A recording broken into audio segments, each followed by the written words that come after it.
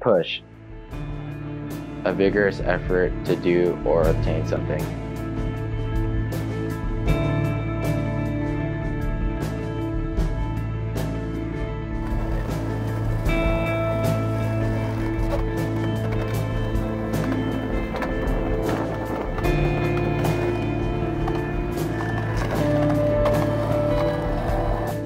Like, I started skating just because, like, one, it looked fun, it looked cool, but two, I liked how it gives you that sense of originality, and compared to like traditional sports where, you know, it's all structured based.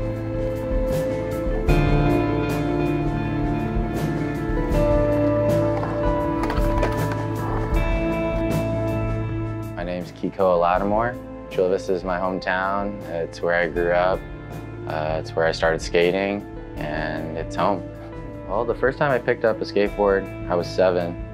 It was Christmas of '99.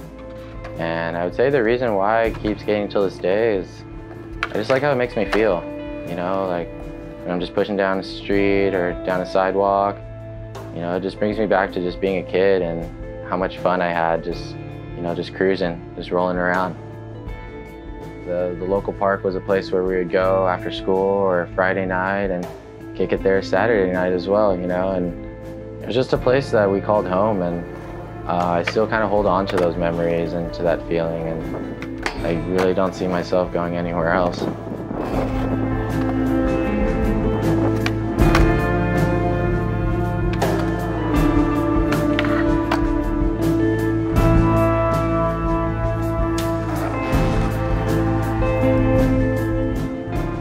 Watching skate videos played an important role in my life, just because it gave me an opportunity to see a world from a different perspective, and it also showed me that there's a place for everyone in this world if you allow yourself to be put in that position.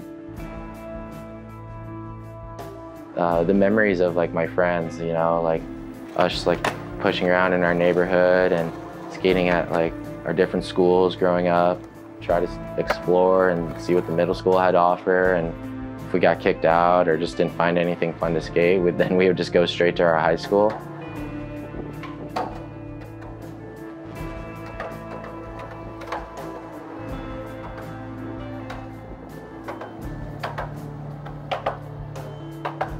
The amount of persistence and dedication and commitment to, you know, bringing this idea to life, I think it definitely shows a lot about our character and what we're truly about.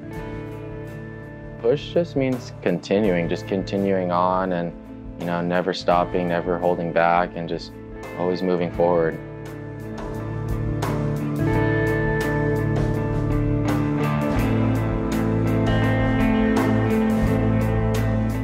Pushing for Education right now is an after-school program where we give kids from underserved communities an opportunity to learn how to ride a skateboard for the first time and how it correlates with learning different leadership skills.